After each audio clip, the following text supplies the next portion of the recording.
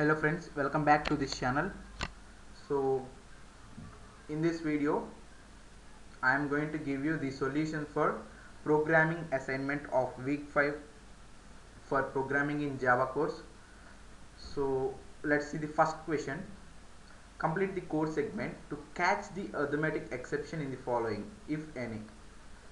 So here we have to read two values and get the result. So first of all, clear the given comments, so and paste the code that what I will give now. So first of all, clear all the given comments. So I'm giving some spaces to make you understand. So here is the code. So this is the code. So I'm going to copy this. Guys, you can pause the video here itself and note it down, or you can take screenshot. So anything. So here I am reading two variables a and b. I am declaring a result as int variable, the result.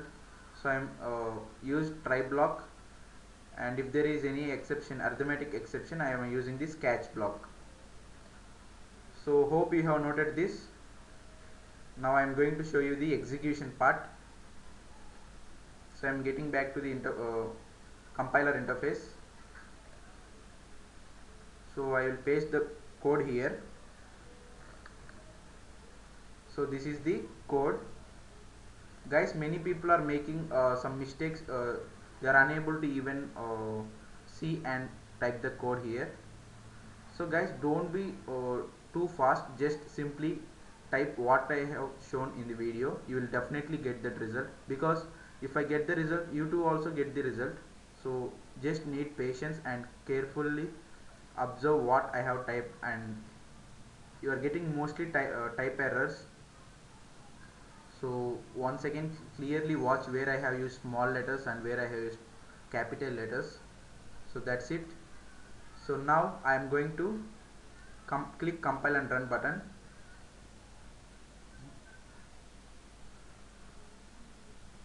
So if you see here, status is passed.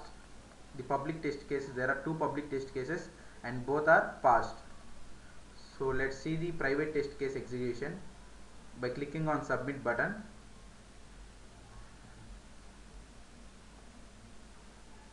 So here there are three private test cases and all three are passed.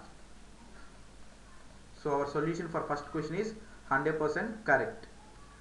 So let's see the second question. Before that, here I did not use print ln. I just used print statement only, because if you use print ln, then here the status would have been passed, but it will give a presentation error. It will say that passed after ignoring presentation error. So it is also no problem, but if you use only print statement, then you will get exact one. So here there is no print ln. That's why I am saying that please watch carefully what I am giving the code. Exactly you can type it here and you will get the exact solution. Let's see the second question. So in the here this is second program. In the following program, an array of integer data to be initialized. So if there is any exception, you should print you entered bad data.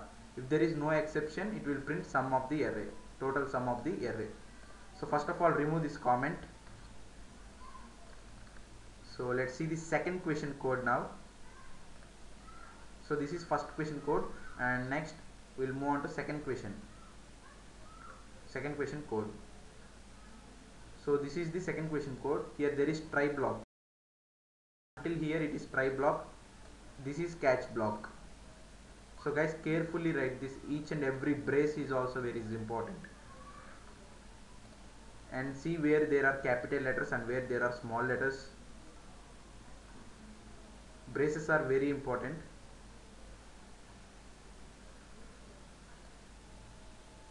So I have copied this. Hope you have noted it down. You can take screenshot or pause the video here itself. So hope you have done that. So let's see the execution. So here I am pasting it the code. So this is the code. I am clicking on compile and run button.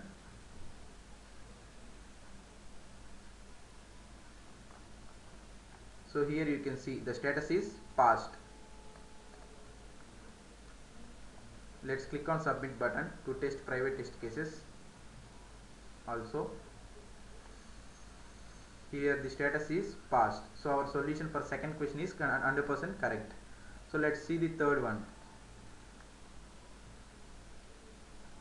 So here they gave the code, so remove all the code they have given. There are some it is enough to make some changes here, but you may get some errors because there are some random changes here and there. It's better to remove all that and type again. So because it's just matter of 5 minutes to type, so nothing problem. So just remove all the given code and try what the code I have given now. So this is the third question code from here to here. I am copying this. Guys, this is try block from here to here, and this is catch block. So just type whatever I have given, you will definitely get that result. The code will get executed. So hope you have noted it down, and let's see whether this code works or not. So I am going to the compiler. I am pasting the code here. So this is the code that you have to type, and let's click on compile and run button.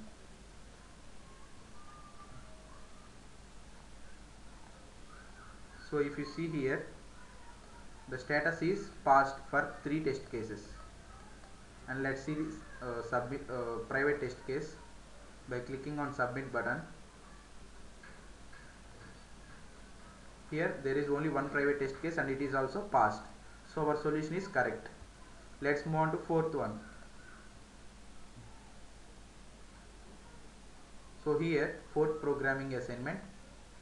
So first of all, remove this comment. So on type what I have given now, I will give the code. So this is third question code. So this is the fourth question code, simple one, just implementing with a class. So this is the code. Note this down quickly. So let us see the execution part. So let's get back to the compiler now. Hope you have noted it down. So I am pasting it here. This is the code, very simple one. I am clicking on compile and run button here. So if you see that there is only one public test case and it is also passed. So let's click on submit button to check private test case passed or not. There is only one private test case and it is also passed. So our solution is 100% correct for fourth question also. Let's see the final programming assignment, that is fifth programming one. So we have to find GCD and remove this comment as usual. Let's see the fifth question code. This is for fourth one and this is for fifth one, the final code. So very simple one. So note this down quickly. Guys, here this is the reminder. When we divide n2 with n1, we will get a reminder value that it is.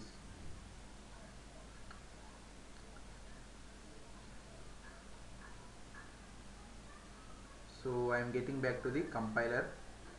Hope you have noted it down. So let's see the execution. So I am pasting the code here. So now let's see the compilation. To check public test cases, here there are two public test cases and both are passed. So let's check the private test cases by clicking on submit button. So there are two private test cases here also and both are passed. So our solution for last question is also 100% correct.